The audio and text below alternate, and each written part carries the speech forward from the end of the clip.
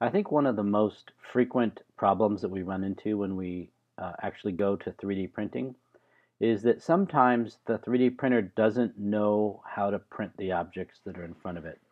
And generally speaking, one of the main reasons it makes a mistake is because some object isn't actually sitting flat on the surface. And so I wanted to take this example of these three objects right here.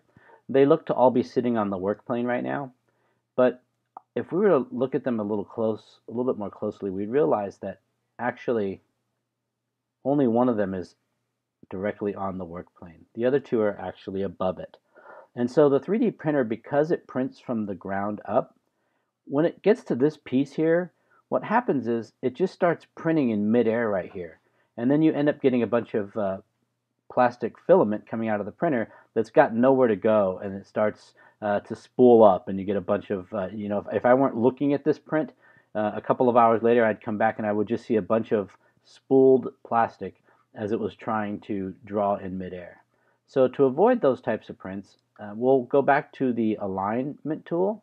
I'm going to align the bottom of all three of these objects. So again, going back to what we learned earlier, if I can draw a rectangle around all three, that would select them.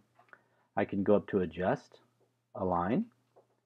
And remember we talked about aligning middles and aligning things like that when we're putting objects together. Well, we could also just choose to align the bottoms.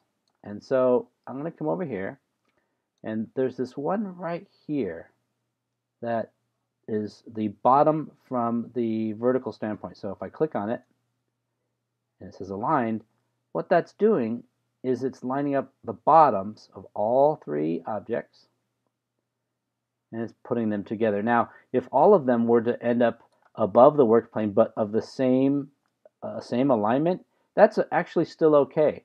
Or if they were all to align and they would be below the work plane, still all okay. The point is that all the bottoms are the same height. And so from this standpoint, I can now print this one successfully.